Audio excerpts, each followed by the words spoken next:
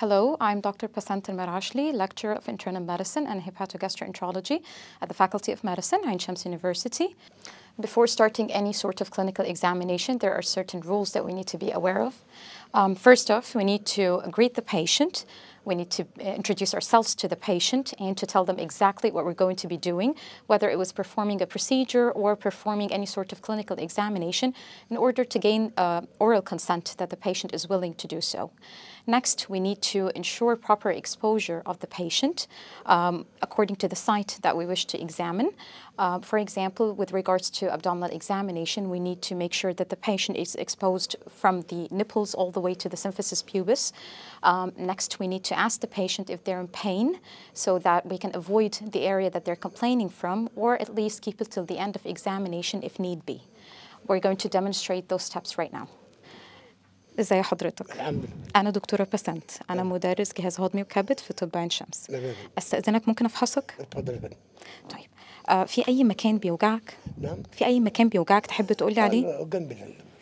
طيب خلاص أنا مش هحاول إن أنا قدر الإمكان ما أكشفش على الحتة دي، بس لو أنا سببت لك أي ألم عايزك تعرفني، تمام؟ أوكي شكرا. We're now going to examine the spleen. Examination of the spleen always starts from the right iliac fossa with the very same maneuvers that we've mentioned for palpation of the liver. If we did not detect the spleen like so, there are special positions that we can attempt in order to try and detect the spleen. So first we're going to start from the right iliac fossa. Again, by pushing my hand, I'm going to try to palpate the spleen with the tips of my fingers, and I'm going to be pushing my hand inwards and upwards, synchronized with the breathing of the patient, whereby I push inwards when the patient is breathing in and upwards when the patient is in maximum inspiration. هستأذنك يا عم جمال تاخد نفس عميق جوه وبره بالراحة طول ما أنا بعمل فحص. بالراحة.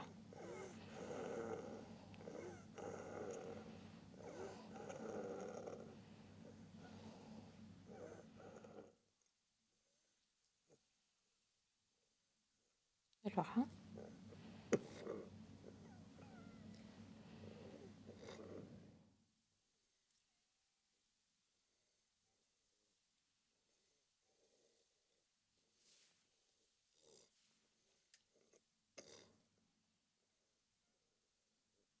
So I could not detect the patient's spleen. Sometimes if a patient has an enlarged spleen, the spleen tends to enlarge in a longitudinal plane, whereby it would be more detectable if I were to examine from the left iliac fossa rather than the right iliac fossa, which we're going to attempt now. With the tips of my fingers, again, I would examine by pushing inwards and upwards. نفس عميق من بقك وبالراحة يا عم جمال. عميق من بقك بالراحة.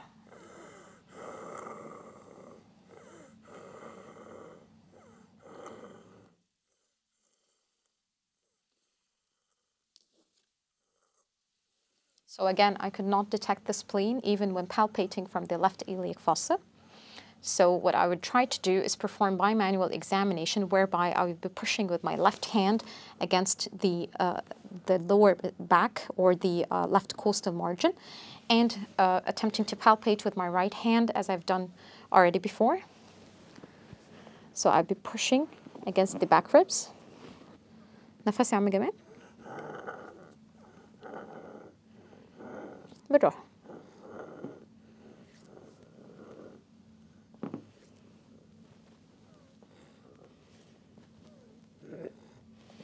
Again, I could not detect the spleen, which is completely fine. It rather means that the patient's spleen is not enlarged.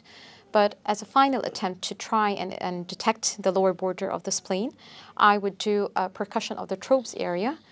Percussion of the Trobe's area normally is hyperresonant. Sometimes it can be dull. One of the reasons where it could be dull is enlargement of the spleen.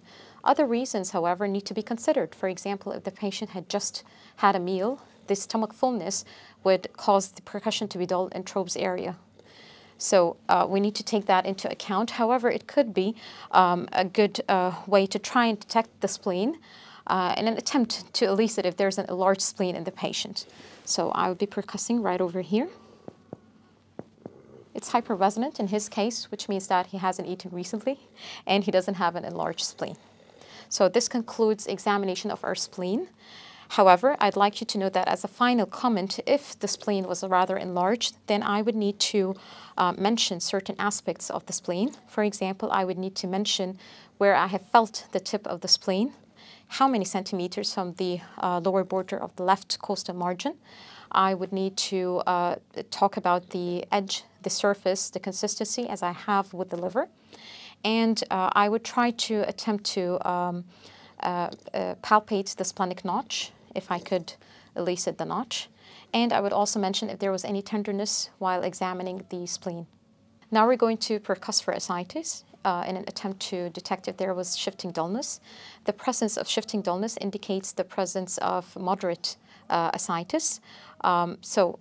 We start that by first percussing for bladder dullness in order to divert our examination away from that. So we start percussing from the midline.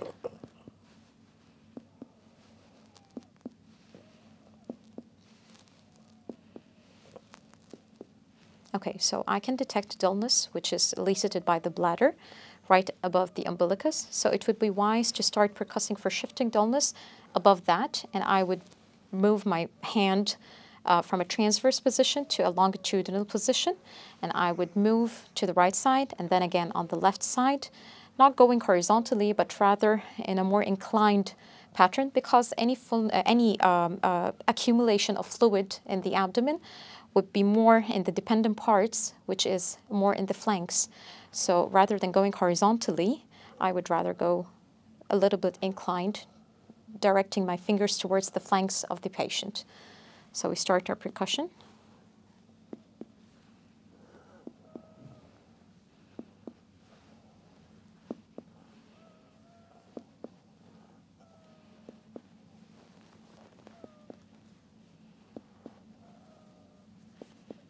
All the way to the flanks. I can detect a slightly impaired note of percussion. So what we're going to do now is ask the patient, I will fix my hand first of all, and then ask the patient to lie on their sides on the left lateral position, wait for a few seconds or rather a minute, and then perform percussion again to detect if there was any shifting dullness. استأذنك ممكن تنام على جنبك الشمال.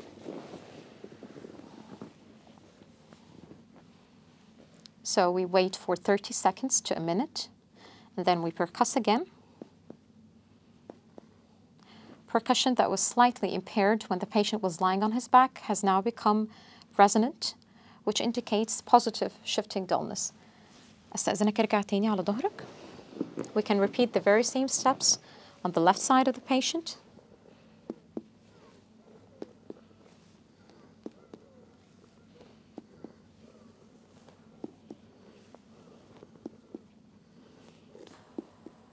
So a slightly impaired note of percussion can be detected right over here.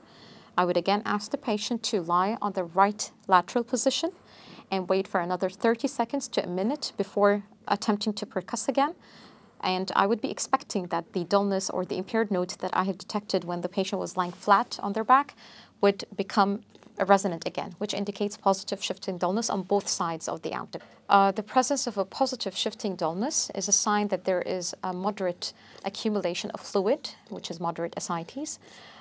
If there was dullness detected on percussing, however, there was an absence of shifting dullness whereby the impaired percussion note or the dull percussion note transforms into a resonant note, then this might indicate encysted ascites, for example. Or another cause of dullness, such as a localized mass or organomegaly of some sort. As for mild ascites, which is accumulation of minimal fluid in the peritoneal cavity, it would not be detected with shifting dullness. That's why when we're eliciting a positive shifting dullness sign, we say that the patient has moderate accumulation of fluid. But if it were not detected, we never say that the patient does not have any ascites at all. Rather, we say that there is no moderate accumulation of fluid. There could be mild accumulation on the other hand, and this can be detected by a special maneuver, which is called the knee-elbow position, whereby the patient lies prone for about 5 minutes in order to collect fluid in the most dependent part, which would be around the umbilicus. And then we ask the patient to take a knee-elbow position.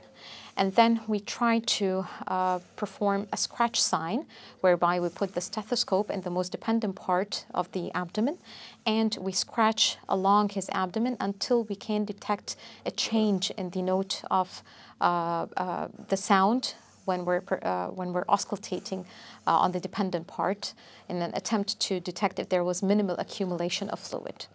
As for tense ascites, on the other hand, which is accumulation of a large amount of fluid in the peritoneal cavity, a special maneuver as well can be done, which is tapping method to detect ascites, whereby we tap along one side of the patient's abdomen, and putting our hand on the other side, we try to elicit if there was a fluid thrill, which indicates the presence of a large amount of peritoneal fluid in the cavity, or severe ascites. Dear students, thank you for your attention, and we sincerely hope that this video was of benefit for you.